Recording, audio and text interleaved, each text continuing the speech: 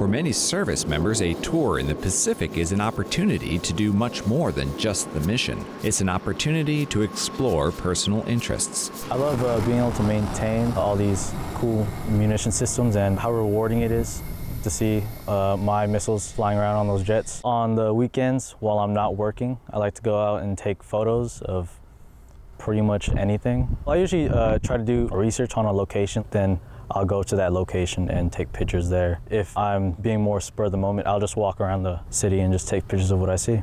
Photography right now is what it is. It's a hobby. It's a lot of fun for me to do. The military provided me with the opportunity to see all these cool places around the world, like Japan and Korea. Technical Sergeant Nicholas Phillip, Kunsan Air Base, Korea.